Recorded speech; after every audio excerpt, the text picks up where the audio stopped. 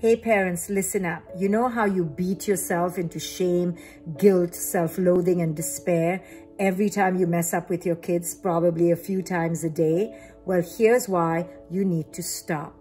Each time you show up as flawed, as imperfect, as long as you're not terribly, tragically traumatizing and dysfunctional, you're actually teaching your kid valuable lessons. You're teaching them it's okay to be flawed.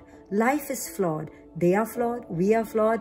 People are flawed. We're limited. We have the resilience and the capacity to grow from our flaws. So we show them how it is that we can take accountability, how it is that we can own our flaws, how we can even accept our flaws, and how we can communicate despite them, how we can connect despite them. So teaching our children that we are all flawed and it's okay is actually a great service to them. They rid themselves, and you rid yourself, of this delusion of perfectionism. Perfectionitis is a disease. So let's end that disease and let's start embracing our flaws and our limitations and celebrate them. This is the gift of being a perfectly flawed human.